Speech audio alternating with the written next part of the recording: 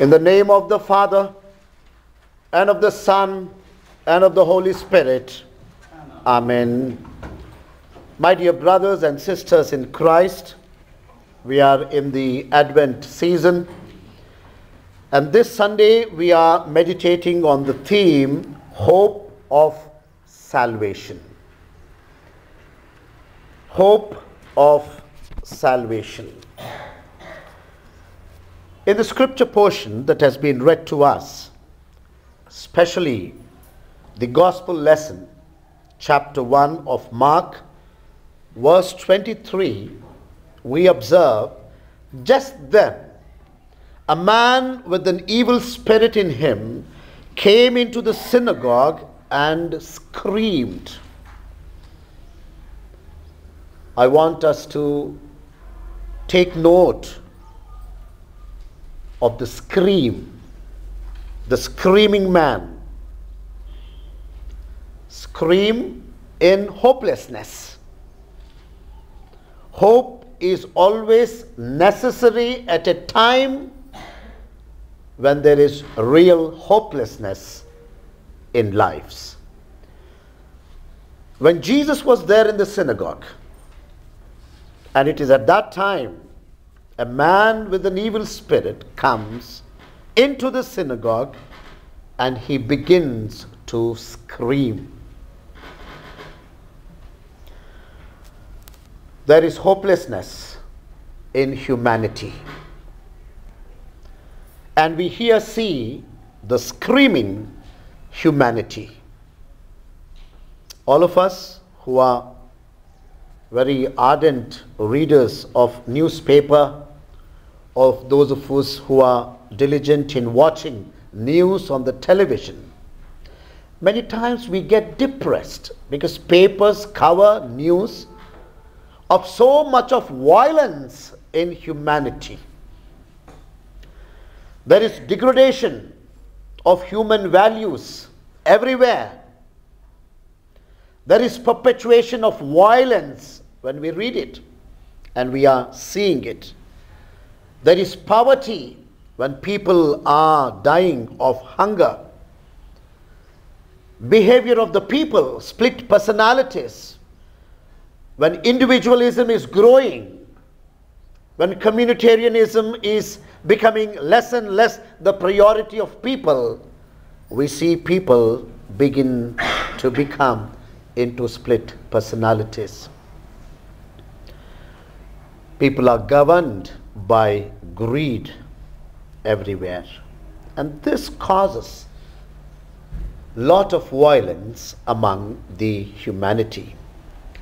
There is hopelessness in the realm of human beings, and thereby we see the screaming humanity for hope, for liberation, for restoration, and for salvation. On the other hand, I want to read one verse from the epistle to the Romans, chapter 8 and verse 22. For we know that up to the present time, all of creation groans with pain, like the pain of childbirth. Now there is hopelessness in another realm apart from humanity. There is hopelessness in creation. And therefore, the creation is groaning. It is not just an ordinary groaning, but it is groaning with pain. And Paul comes up with an imagery in order to describe what sort of pain the creation is undergoing. The imagery is, the creation groans with pain like the pain of childbirth. Excruciating pain. Pain involved with death. On the one side, we have screaming humanity for hope of salvation, and on the other hand, we have the creation groaning in pain and pain of childbirth in hope of salvation, because there is degradation of creation around us. There is a lot of awareness now in the world. We were talking to somebody, a relative of us who lives in some other country, and he was trying to describe when we travel. He says we travel with all the window panes of the car pulled up, and he says if you forget and if you happen to put your hand out of the window, he says immediately we will have sunburns. And the reason he describes is because in that part of the world there is depletion of the ozone layer. Degradation of creation. Depletion of natural resources. Human beings have begun to deplete the natural resources. There is deforestation. We are talking about the global warming because of deforestation. On the other hand, there is desertification of the earth.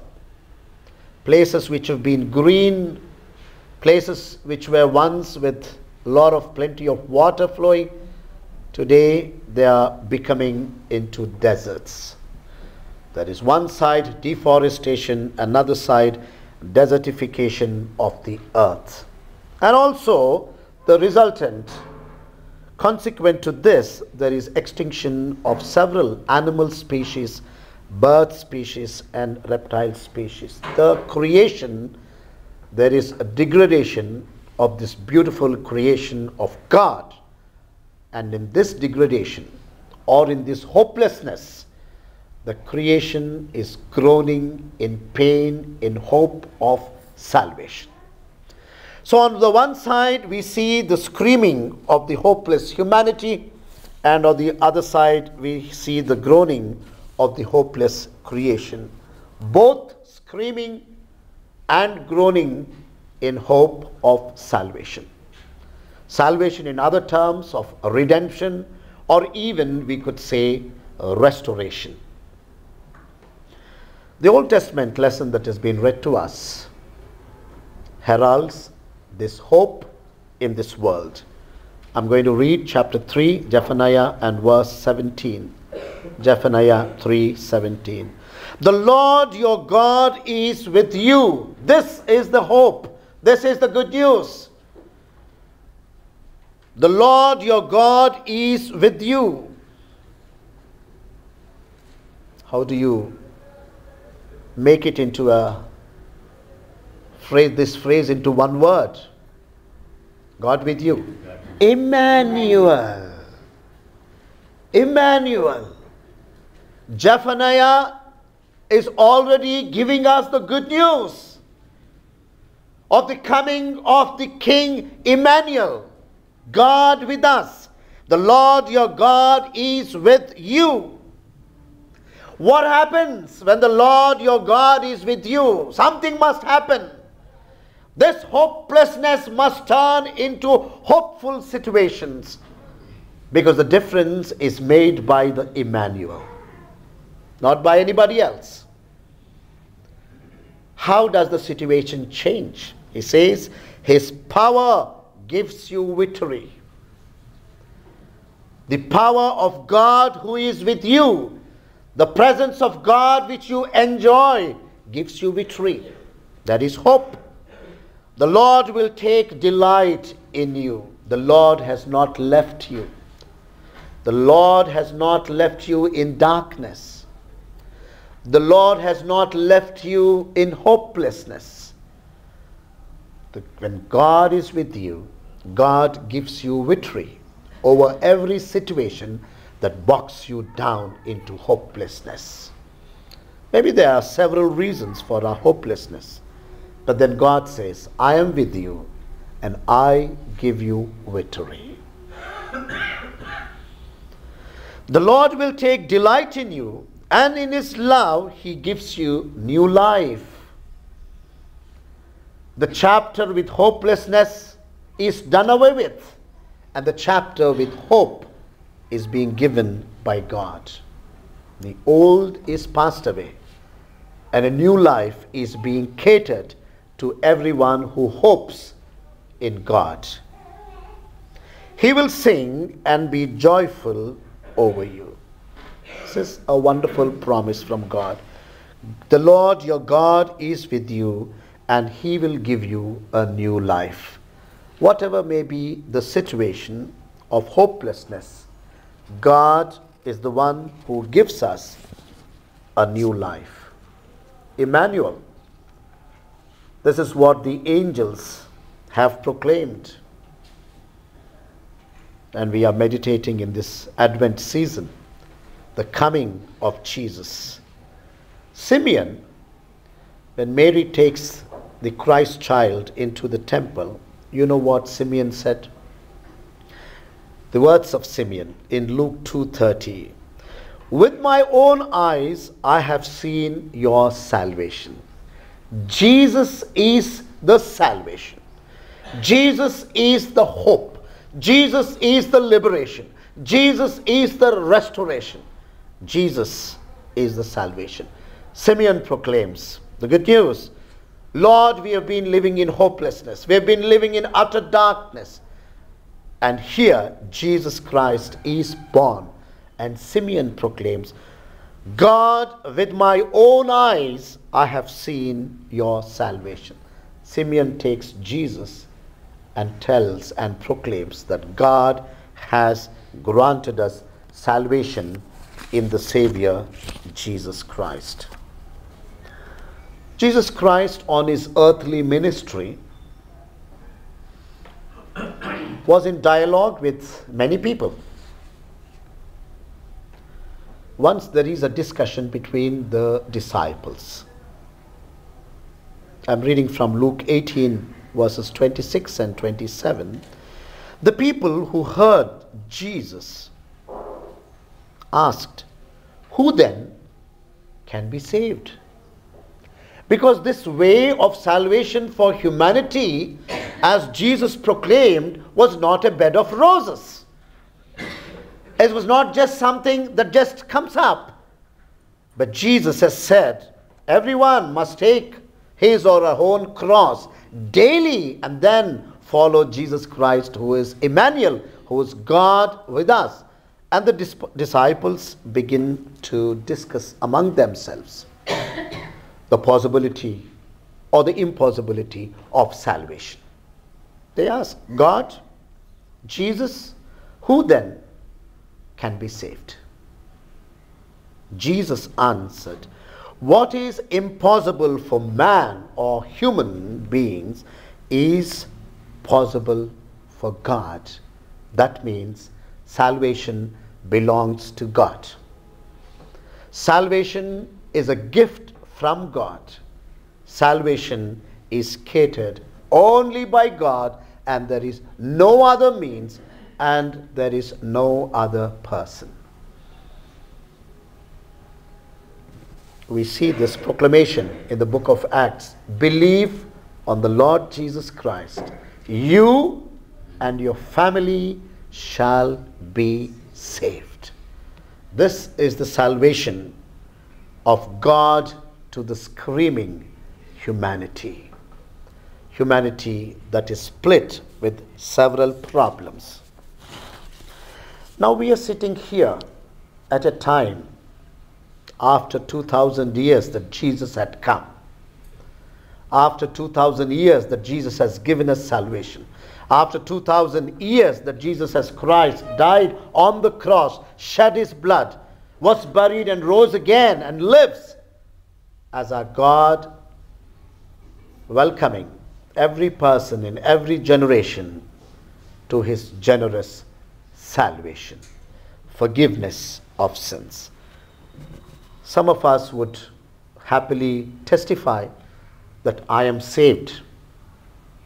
Some of us could also point to a meeting or an event and say, I was saved. Some of us can even pinpoint to a date and time and say, I was saved. But God's word explains salvation in all the three tenses. In the present tense, salvation; in the past tense, salvation; in the present tense, and salvation also has a future connotation. What is the past tense of the salvation? Paul said, "For it is by God's grace that you were saved, and not by your own works." You were saved by grace through faith. It is done. The salvation had begun in your life. Your sins have been forgiven. Your sins have been washed away. Your robes have been made white. You have been received into the community of God's people. And here is salvation. For by God's grace, through faith, that you were saved. You were saved through faith. This is the justification that God had given us.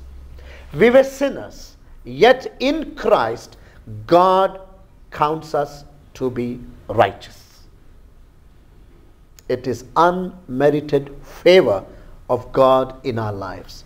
We were saved when we believed in Jesus Christ. This is the justification. But in the present tense, salvation has a present connotation.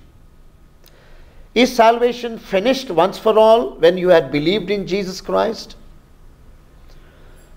Paul says in 1 Corinthians 1:18, "For the message of Christ's death, for us who are being saved, it's God's power." The message of the death and resurrection of Jesus Christ. For those of us who are being saved, it is a present continuous tense and a present continuous process. For those of us who are being saved, it is God's power. What is God's power? This is a daily life living in Lord Jesus Christ. It is being saved from the power of sin in your life every day. When you testify that you have been saved, it doesn't mean that the power of sin will not follow you. Sin follows us. But then God gives us power over sin to overcome sin and lead a life of sanctification. Sanctification is an everyday process of living in God, overcoming the power of sin in every situation. In every situation and in every day. This is the salvation in the present connotation. Then salvation has a future connotation also. Mark chapter 13 and verse 13, it reads, "Everyone will hate you because of me, but whoever holds out to the end will be saved." Salvation has a future connotation. You will be saved in future from the very presence of sin when we are in the presence of God, participating in the glorification in God's presence. This is our salvation. In this hope we live and move and have our being empowered by God through the resurrection of Jesus Christ. We praise God for this. We praise God for this salvation, and we praise God for the hope of salvation in Jesus Christ. But secondly, we also have noted the groaning of the creation in pain. We have seen the salvation of humanity, but then what about the hopeless situation of the creation? Romans chapter 8 verse 20, Paul writes, "For creation was condemned to lose its purpose, not of its own will, but because God willed it to be so. Yet there was hope." Praise God. It is not only for the human beings that we have hope. It is not only the human beings that have the hope of salvation. But Paul says even the creation, the degrading creation, the depleting creation also has a hope. Hope of liberation, hope of restoration. That is the right word which we can use for creation. Creation has a hope of restoration. In the scripture portion that has been read to us, God was talking about a new heaven and a new earth. The new heaven and the new earth is the hope of salvation of the creation. We praise God for that. Verse 21, it reads that creation itself would one day be set free. Praise God. There is salvation for creation, and creation hopes for this salvation. That creation itself would one day be set free from its slavery to decay and would share the glorious freedom of the children of God. My dear brothers and sisters, we are not to be at ease just because Jesus Christ has saved us. Saved us from sin, is saving us from the power of sin, and will save us from the presence of sin. Let's not be content, but we as the children of God, this groaning of the creation also hopes in its salvation. Romans 8:19, I want to read for you. All of creation, you see, all of creation waits with eager longing for God, because salvation belongs to God and salvation only comes from God. All of creation waits with eager longing for God to do what? To reveal his sons or daughters or God's children, which are you and I. Sitting here in this morning worship, creation is eagerly longing and waiting, hoping in God that God would reveal God's children.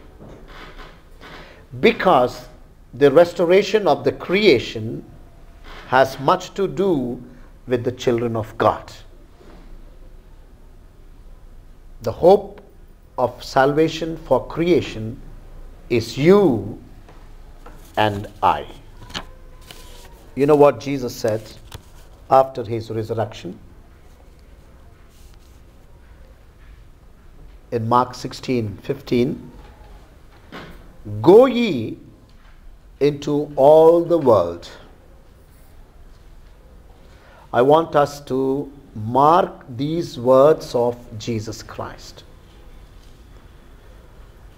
Jesus Christ is giving this commission for the restoration of the creation, the degrading creation, the decaying creation. Go ye into all the world. I want you all to really make a fill in the blanks here. Go ye into all the world and preach the gospel to all the creation. Creation. This commission is for the humanity. The commission is for the humanity in order to be gospel to the creation. In some versions it is nicely translated as Go ye into all the world and preach the gospel to every creature. The Greek word that has been used there has no connotation of human beings. It only has a connotation of creation and creatures. The commission is to the human beings, and the commission is a responsibility to be a good news to the creation and every creature. Jesus is only repeating the responsibility what God has given to humanity in the beginning.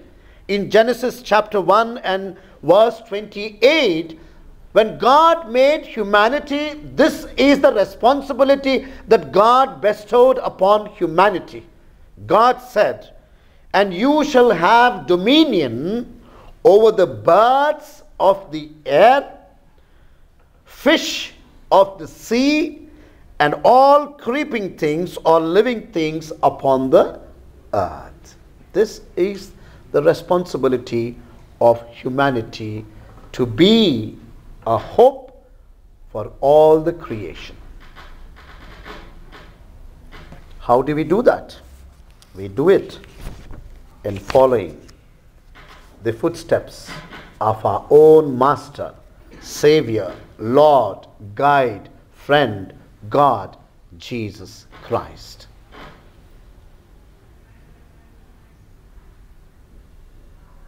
Christ saved us, and Christ wants to save the creation through us. May the good Lord empower us with His power of resurrection. And may the good Lord lead us with His Holy Spirit, always to be conscious that we who have been saved are to take a stand for the salvation of the creation, because the Creator wills it. In the name of the Father, and of the Son, and of the Holy Spirit. Amen.